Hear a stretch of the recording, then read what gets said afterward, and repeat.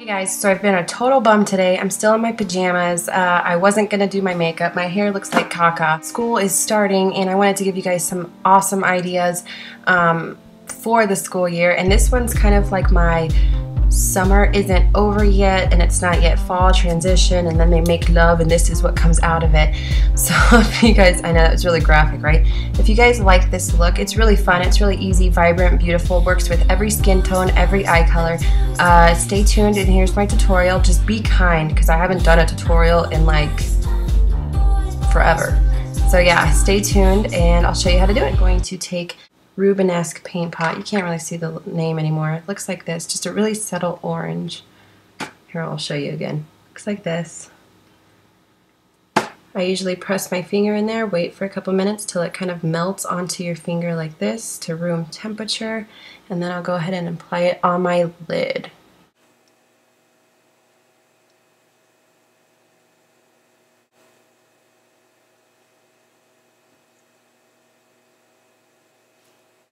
Next, I'm going to take a flat brush, and this is a MAC 232, I believe. Just a regular basic flat brush. And I am going to take a golden color, which is gorgeous gold, just like this, just a really beautiful gold. And we're going to pat this color on the lid. We're going to start from by the inner corner of the eye and stop until about halfway. We'll do the other side.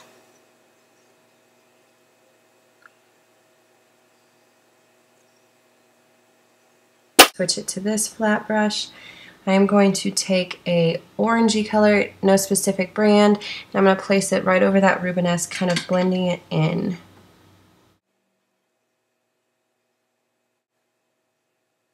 Not worrying about blending right now because we're just kind of setting it up for the transition that's going to happen right there. So once that is on there, we're going to go ahead and grab another gold color, and this one is called Goldmine from MAC. Looks like this. And we're going to go right in the middle between that orange and that gold originally, and we're just kind of blend it together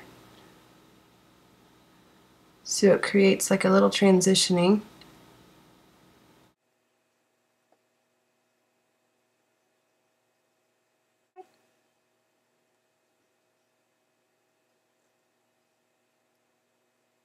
Once that's blended together, you're going to see a nice transition from the gold into the goldmine into the orange we just applied on both sides, so there's no harsh lines. We're then going to take a crease brush, looks like this, and I'm going to use a dark goldeny purple, and it is called Trax from MAC, which is just really pretty golden purple. It's not very pigmented, so it's easy to work with because you can just layer it on.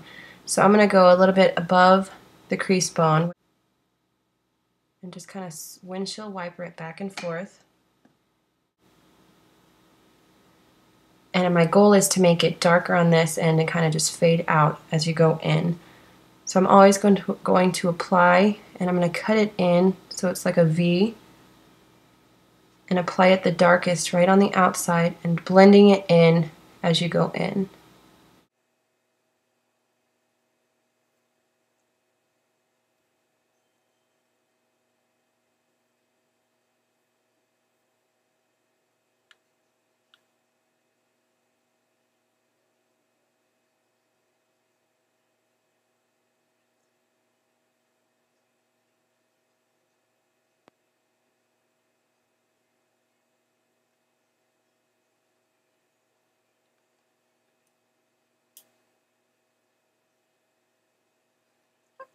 So once we go ahead and even it on both sides, we're going to take a cream color, neutral color, doesn't matter what you use, and I'm going to use MAC's rice paper, which is this one right here. We're going to put that on the brow bone as a highlight, and it also kind of blends out the harsh line that we just made with the Trax.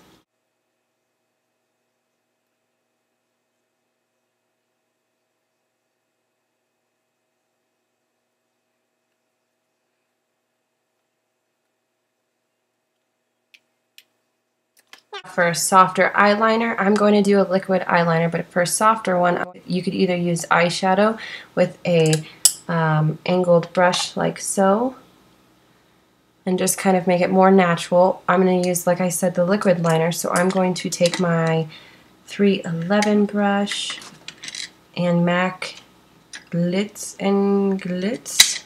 This is just a deep black with like little gold flecks in it. And then just my flat brush, angled brush, whatever you feel comfortable with.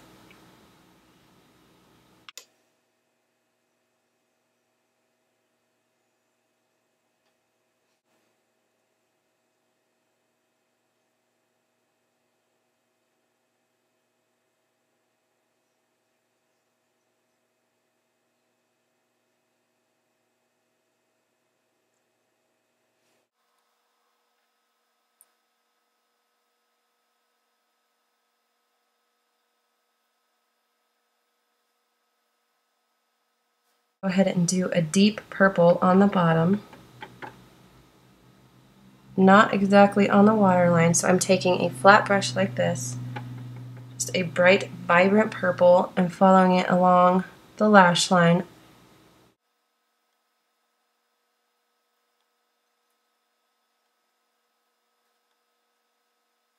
Next, we're going to take that flat angled brush again, and this time we're going to take something for an inner corner highlight to kind of look more awake. And I'm going to use this lorac 3D lustre. And I'm just going to drop just a teeny bit onto my brush, and we're just going to kind of dab it right into the inner corner, like so.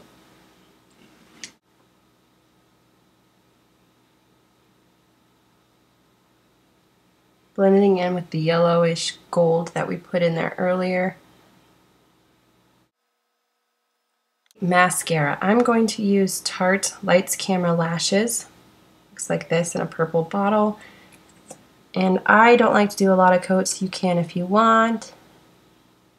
It's really entirely up to you.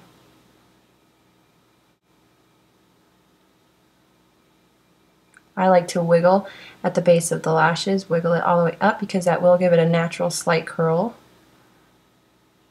as well as prevent clumping.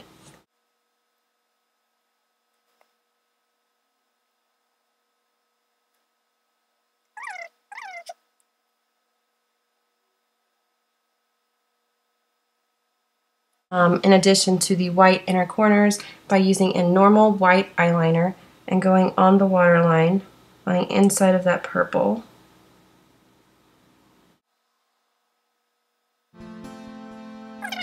Don't mind the use of I have absolutely no foundation or concealer on, so this is au natural. And this is the end result for the eye look.